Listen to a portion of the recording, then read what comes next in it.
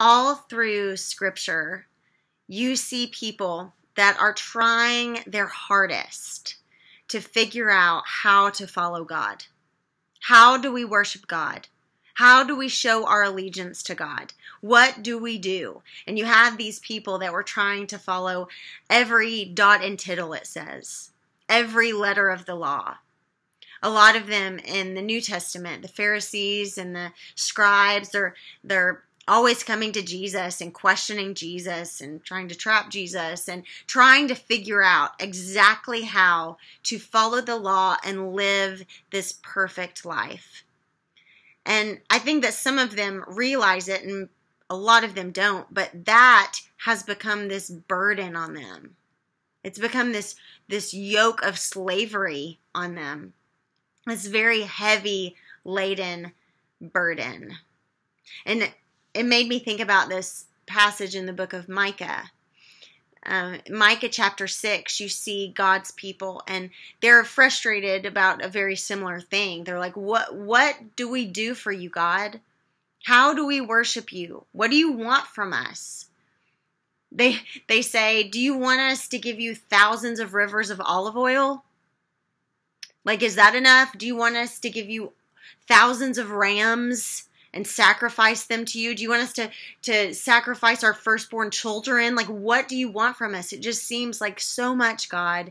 It seems like so much that you're asking of us. And then we see in verse 8 of chapter 6 in the book of Micah, we see God answer them. And this is what he says. He says, I've told you what is good. Act justly. And do that with kindness. Show mercy, have compassion, and walk humbly with me. Walk humbly, meaning realize that you don't have all the answers. Humble yourselves before me. I am the God that knows all the things. Allow yourself to be human. Allow yourself to just walk every day with me. There are so many ways that this world today tries to make us feel like we're supposed to have all the answers. We're supposed to know how to do justice. How do I do that? What do I do? What do I say? What do I not say? How do I stand up for that? All kinds of different options. How do I show kindness? How do I walk humbly? I want to offer to you some encouragement today. The calling of the Lord on our lives is not meant to be a burden. In fact, when Jesus comes to earth, he says, all you who are weary, all you who are burdened, I've come to give you rest. His burden is light, even though the people didn't realize that. I want you to give yourself some grace today. I need to give myself some grace today. I don't have all the answers. I don't know exactly how to live every day. I don't know exactly how to do the right thing. How do you act justly in all of these different situations?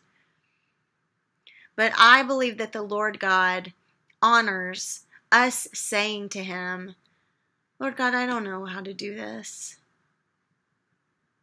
but I want to love you, and I want to honor you, and I want to recognize you as the creator of life and the sustainer of it.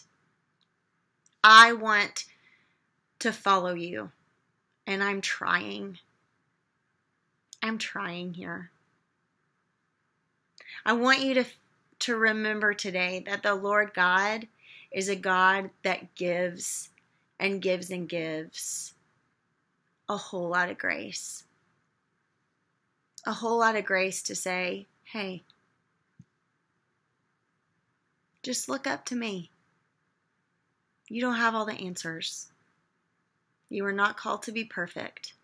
In fact, the Lord God knows that we are not. And he does not expect that from us on this earth. But he does ask that as best we can, to the people that are in front of our face, or to the people in cyberspace, to any of the people that are made in his image, which is all people, we are called to act with justice, kindly, to show kindness, to show mercy and compassion, realizing that we don't have all the answers, but we do follow the Lord God that does. And he is sovereign, and he is one day going to come and make it all right. May we live for him in the meantime. Give yourself some grace today, because the Lord God does.